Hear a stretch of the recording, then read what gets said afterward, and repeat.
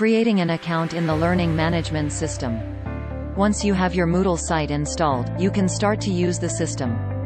Contact your school administrator or division ITO for the site URL. Go to your Moodle site. Click the Login button, then click the greater than button. And click Create New Account button. Fill in all the required fields. After filling out the required fields, click Create My New Account button. Now, check your email. You will receive an account confirmation after submitting the form.